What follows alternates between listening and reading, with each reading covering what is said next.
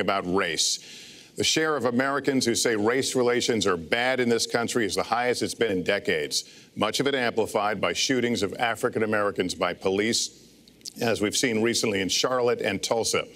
Race has been a big issue in this campaign, and one of you is going to have to bridge a very wide and bitter gap. So how do you heal the divide? Secretary Clinton, you get 2 minutes on this. Well, you're right. Race remains a significant challenge in our country. Unfortunately, race still determines too much, often determines where people live, determines what kind of education in their public schools they can get, and yes, it determines how they're treated in the criminal justice system. We've just seen those two tragic examples in both Tulsa and Charlotte. And we've got to do several things at the same time. We have to restore trust between communities and the police. We have to work to make sure that our police are using the best training, the best techniques, that they're well prepared to use force only when necessary. Everyone should be respected by the law, and everyone should respect the law.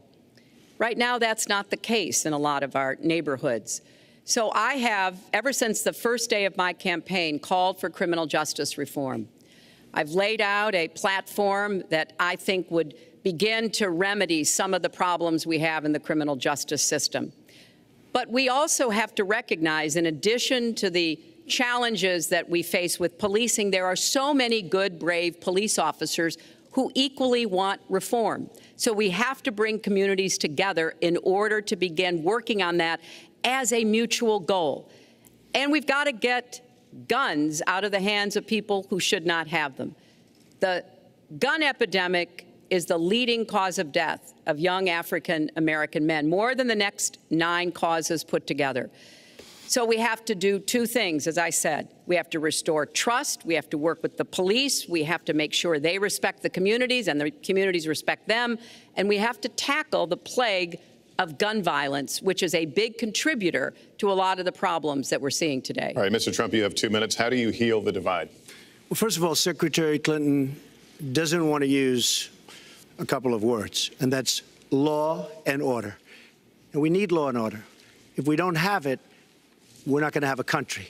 And when I look at what's going on in Charlotte, a city I love, a city where I have investments, when I look at what's going on throughout various parts of our country, whether it's, I can just keep naming them all day long. We need law and order in our country. And I just got today, as you know, the endorsement of the Fraternal Order of Police. We just came in. We have endorsements from, I think, almost every police group, a large percentage of them in the United States. We have a situation where we have our inner cities, African Americans, Hispanics, are living in hell because it's so dangerous. You walk down the street, you get shot. In Chicago, they've had thousands of shootings, thousands, since January 1st, thousands of shootings. And I'm saying, where is this? Is this a war-torn country? What are we doing?